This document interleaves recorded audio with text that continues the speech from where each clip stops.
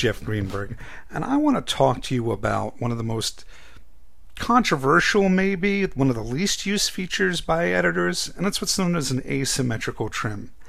It's least used because it's probably the least understood of features in trimming, and yet it has some great hidden power. So take a look at this timeline here. I've removed any of the audio information. I've removed this from this little sting of music. I removed its waveform. I don't think you need to see those to understand what I want to talk about.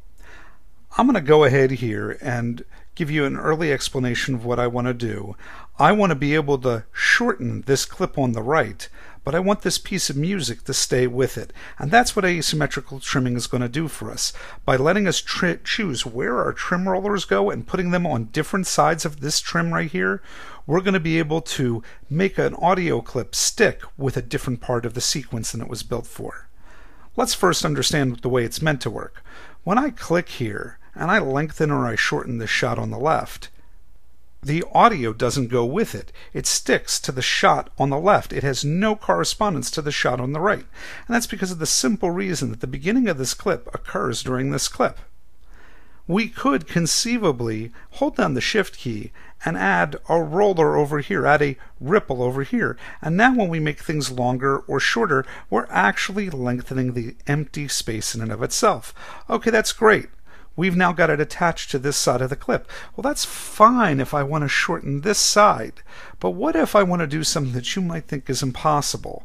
I might want to shorten this side, and instead of shortening my music sting, I want to shorten or lengthen the opposite side of it to keep the sting in sync with this. And this is like this sort of situation here. This is the outgoing stinger of our show, and it's got a couple frames of black against it, and this is the end of a segment of a program that's going to be broadcast. So this is going to be the end segment, and I need this to start right at the spot where the markers are. I have them there so you can see what will happen if they're done wrong.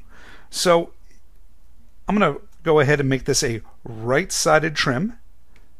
I'll hold down the Shift key, and notice when I shorten this, it shortens everything, and everything comes up. That's great. Undo. But I don't want to mess up the head of this shot.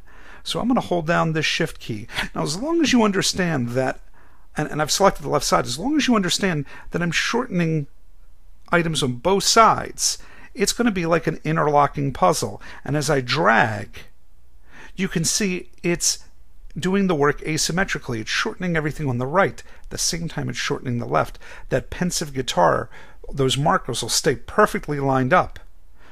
And I don't have to play the game. The game, by the way, you would have to play is actually making the markers, adjusting the trim. Let's do it without the symmetrical trim here. Making an adjustment here, and then grabbing this and moving it. And while it's really simple in this one situation, when you've got 4 or 5 or 6 more tracks, being able to selectively add trim rollers, add ripple trims to the correct side, and shorten and lengthen becomes a very powerful editorial skill.